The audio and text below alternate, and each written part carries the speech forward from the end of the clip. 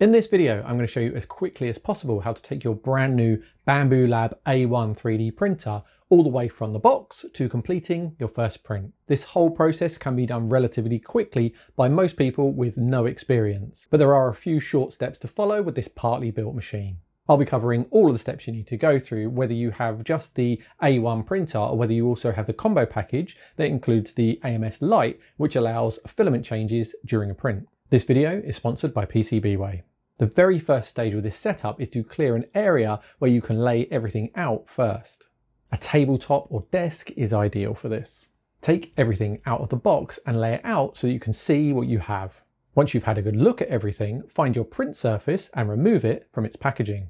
The printer base has the movable bed where the print surface attaches, but you need to remove a protective film first. With the film removed, line the back of the print surface up with the corresponding notch on the back of the bed, and then lower the front until the magnets pull it down. Be careful to only hold the front edges as you lower the print surface down so that you don't trap your fingers between the bed and the magnets. With the print surface attached, lift the printer up onto the side that doesn't have the screen attached.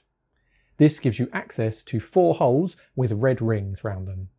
This is where securing screws that need to be removed are located, and to remove them you'll need to open up the supplied toolkit and take out the H4 Allen key. Turn the screws anti-clockwise to loosen them and then unscrew them completely and remove. Once they're removed, lay the base back down and your bed will now slide back and forth. Next, stand your printer frame up with a bit of room around it and then carefully pass the printer base through at an angle until you can line the frame up with cutouts in the base and sit it down flat. Now cut all of the cable ties around the frame and remove the foam and cardboard packaging holding the tool head and X-axis gantry in place. Slide the heat bed all the way to the front of the printer and turn it round so that you can access the rear and then remove the cover in the centre of the rear of the base. This cover initially pulls straight up but then slides back so that you can remove it fully. You now need to find the bag of screws labelled for base housing and insert them into all of the visible holes that have a green ring. There are 2 holes that are under the base, but leave those for now. Tighten all of the accessible screws, being careful not to crank them up too tight. Just turn them clockwise until they stop without forcing anything. With the 10 accessible screws tight, slide the bed to the rear and turn the printer around again so that you can access the front 2 holes, and then put the last couple of screws in and tighten them. Now turn the printer back round and reattach the cover, sliding the front in all the way before pushing the back down into place. If you're just getting started in 3D printing, then you may not know about our video sponsor, PCBWay. PCBWay are well known for their PCB manufacture, but that's not all they do. PCBWay now have an extensive range of other manufacturing methods, including large-scale 3D printing, CNC machining, injection molding, and laser cutting. Check out their website from the links in the description below to get a quick free quote and $5 off your first order. Now, back to that A1 setup. Now, if you haven't been working at a table or desk so far, you're going to need to find one to use for the next stage, as we need to gain access to the underside of the base without damaging any of the cables. The best way to do this is to lay the printer on its back with the base hanging off the edge of a table or desk. Before you do this, use some of the packaging to protect the printer and the surface you're laying it on. With the printer secure and in a position where it can't fall forward off the table, take the large grey cable box on the end of the wiring coming from the frame and insert it into the cutout in the base and then slide it up. Make sure that the Type-C plug has been inserted correctly and that the cable box is flush with the base of the printer. Screw in the pre-installed screw to hold it in place. There are 2 plugs that can now be inserted into the colour-coded sockets above, and then a 3rd cable that needs to be routed under the flip-up section on the left of the cable box before also being plugged into the remaining socket. With all of the wiring now in place, you can lift the printer back onto the table, sit it down onto its base and rotate the screen to face forwards. Slide the tool head over to the middle to give yourself room to install the purge wiper. This slides in from the back and is held in place with 1 screw from the bag labelled for purge wiper. If you have the AMS Light, then now is a great time to assemble it.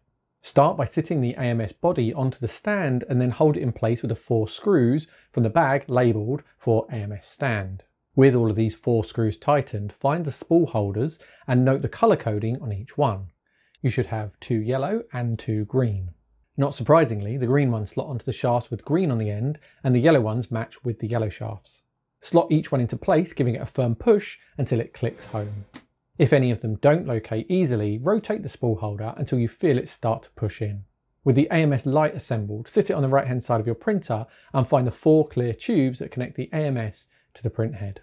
There are 2 different lengths of tubes, and the shorter ones attach to ports 1 and 2 on the AMS Light, and the longer ones go to ports 3 and 4.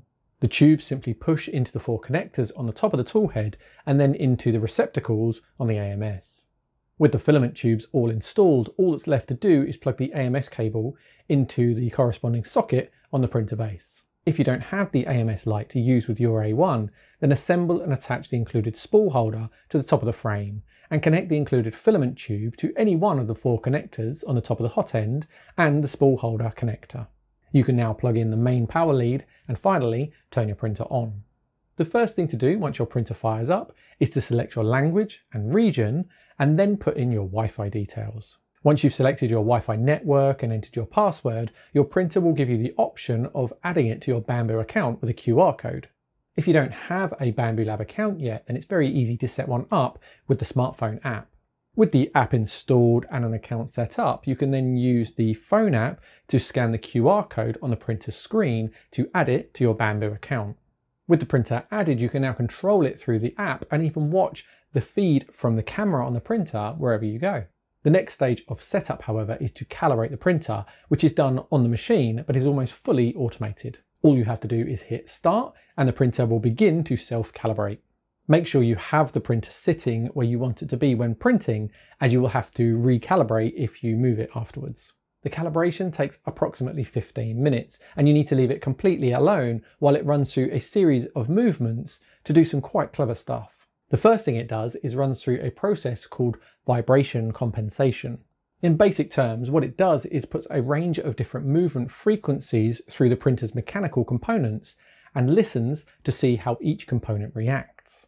Every axis will have its own frequency that it will resonate at given a chance. So when it finds out each axis frequency, the printer can then compensate to ensure that no print defects are caused. After this, it runs through a process for motor noise cancellation. To do this, each axis is put through a number of repeated movements while sensors listen with the aim of reducing audible noise from the motors. I found this pretty awesome, and you can actually hear the motors getting quieter with each pass till eventually you can't hear anything at all. When this is all finished, you are very nearly ready to print. You may be told that there is an update available at this stage. If there is, let it go ahead. It won't take long. Otherwise, now it's time to load some filament. If you have the AMS, then slot the filament roll onto any one of the spool holders, making sure that the direction of the filament will let it feed into its filament tube. Once the filament is pushed in a little way, the AMS will take over and feed the filament down the tube, ready to be printed with. If you use Bambu Lab filament, then the filament material and colour will be automatically detected at this stage. If you use another manufacturer's filament, then you'll need to enter these details yourself. To do this, use the printer's screen to select the filament page and then select the reel you want to edit. Press edit and then select the material and colour you've just loaded. If you don't have the AMS, then sit the filament spool onto the external spool holder and manually feed the filament down the filament tube until it's just above the tool head. Then use the printer's screen to select the filament page and then the external spool tab. Here you can enter the filament material and colour, but you also need to load the filament from the external spool. When you select load, the printer heats the hot end up and then prompts you to push the filament down the tube at the right time. It then does the rest by purging a bit of filament and then flicking it away using the wiper. You are now ready to print. I would advise that your first print be one from the included SD card. These files are ready to go with PLA filament, so starting the print is simply a case of selecting print files and then selecting the file you want to print, then next. The printer will then run through a couple of quick checks, then start to print. On the display, you'll see an estimated time that the print is going to take and its progress throughout the print.